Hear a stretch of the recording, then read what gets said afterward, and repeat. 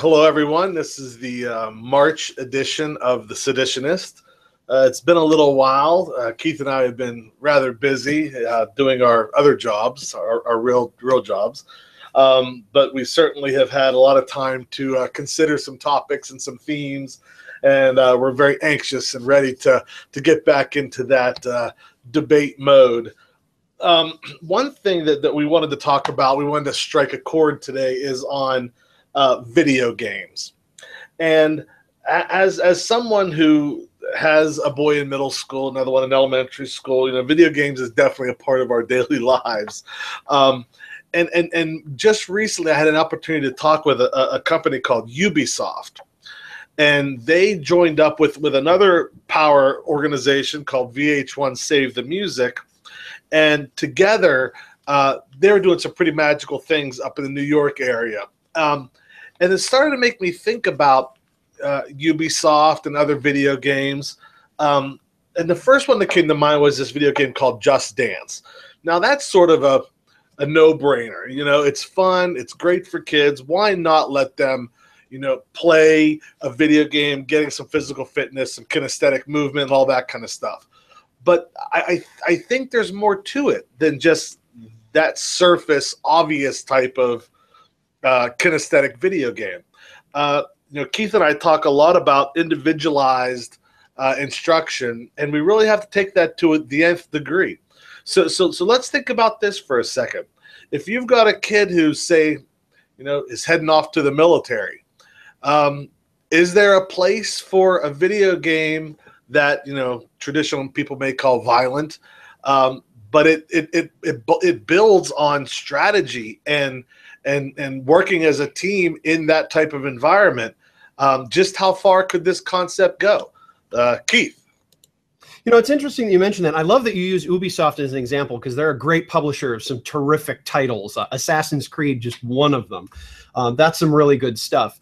And to take the first-person shooter concept and drill down into that for a second, we know that, for example, that the United States Army does, in fact, now get involved in the design of FPS games, traditionally called first-person shooters.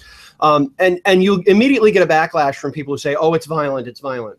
There was a study, and I can't quote it off the top of my head, but it was probably 3 or 4 years ago, in which clinical surgeons in the medical setting, when they played first-person shooters for a series of time, a period of time before they performed their surgeries, they actually had a less incident rate of accidents and a higher success rate in their surgeries. Why is this? Well, of course, it's hand-eye coordination. No shock there. It's activating parts of the brain for problem solving, being aware, problem solving, critical thinking that might not have been activated had they not played the game.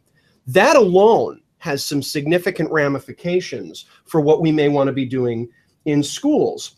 To take that platform and move away from the violence aspect, there's a series of games called Portal, which instead of having a gun that you shoot, you have a little weapon that you point it at a wall and it creates a doorway. And you point it in another direction, it creates another doorway that they're now linked. So you can go through one and out the other. The entire platforming game, it uses a first-person shooting engine, but is exclusively about problem solving. So there are ways to harness the powers of these technologies while addressing some of the concerns that violence, might be involved. But I think that we can also mitigate those in a few other ways. I'm interested to hear about this Ubisoft partnership. Yeah, and here's one other thing about the first-person shooter, and I understand it's going to be very hard for us to get beyond the idea of violence. That could be a hard one, but drastic times may call for drastic measures. Because one of the other things that I find interesting about the whole idea of first-person shooters is that you are having to make these quick decisions, but it's all under pressure. And I think, like with your idea of the surgeon, you have to make those decisions under that realm of pressure. And we try to avoid pressure, obviously, with our kids. We don't want them to feel under that pressure. But at some point in time, if we're going to individualize instruction and we know this child is going to be in an occupation that is always under pressure, we've got to harness the technology that's out there to do that. So even though I understand the idea of the violence, but we've got to get beyond some of that maybe and look at things like Portal that could still use that concept and apply the mental pressure of still having to make quick decisions. And you mentioned Assassin's Creed, one of my favorites. Awesome. And not only is it a great storyline, but the historical aspect of it. That's a huge part of it. You're right. Yeah, so that in and of itself is pretty awesome too when it comes to literally immersing yourself into these 3D historical worlds that are historically accurate, at least parts of it, if not all of it. Go ahead, Keith. Like a couple of things fly immediately to mind. You're working backwards. You're exactly right that there's a huge historical element, and those people who aren't aware of Assassin's Creed don't recognize that there are kids who are getting excited about periods of history that have been challenging for us to engage them with because of these games. They're naturally invested because they've been immersed in the world. I had a situation many, many years ago in which we had a World War II veteran who was doing some speaking, and he had a tradition of coming in talking about his experiences on D-Day.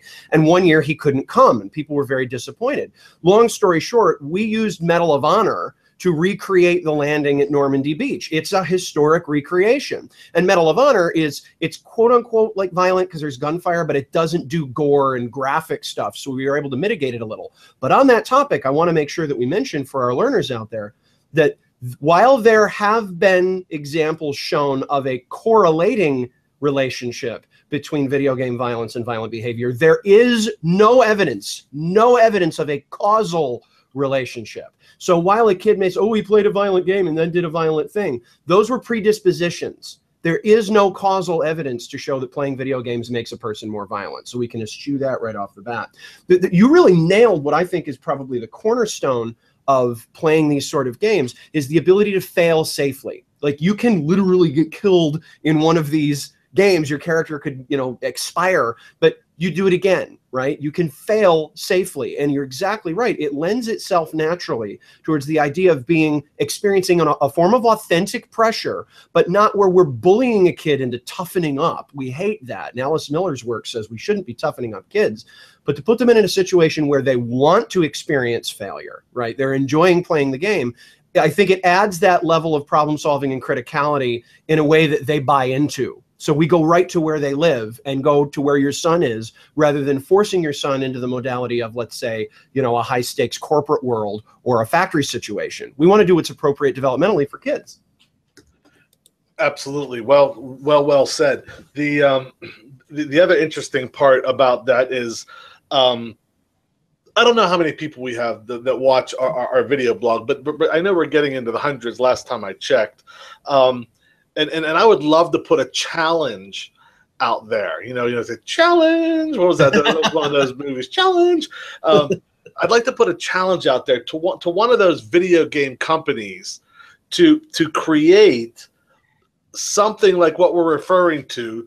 Take the Assassin's Creed, take the Medal of Honor, take Portal, and create something for us that doesn't have the gore, because it's not necessary. I mean, yeah, it sells, but it's not necessary. Look at it from an historical / problem solving / 21st century soft skill development, and create a game for us, for something that is specifically for educators, that's just as cool as everything else that's out there right now. Maybe tone down the gore, but you could still keep some of the violence, because some of that might be realistic, and make something for us. Wouldn't that be I think the first company that does that's going to put themselves on the map. What do you think? I agree. There are some existing platforms, like, let's say, Unity, which my colleague Mecklenburg down in Franklin County, Virginia, does a lot with. And there are certainly platforms out there where people can build their own content. But as I've told Bill, that it's not exactly intuitive, and you have to know a little coding. And that's cool. We can differentiate for the kids who are able to do that. But you're so on the money here. If a company would come out with the ability for us to basically customize and deliver content through an authentic gaming platform that actually worked, not like it technically worked, but that kids loved and could buy into. Can you imagine an educational MMORPG, like a really good one? There are some, but they're just scooting around the outside, but a really at scale with a big company behind it like Sony or Blizzard. Oh my God, it would transform things. So I think you're right, and I'd love to see somebody rise to that challenge.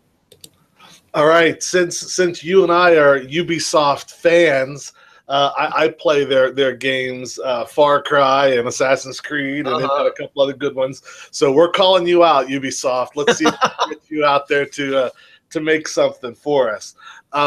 So I think that's it for this particular topic. And thank you very much. And Keith, why don't you give them a clue as to what we're going to be doing here in the fall? Outstanding. That's right. We are now officially able to say we've been teaming up with Heather Askey for a while. She's one of the directors for instructional technology down at UVA Wise.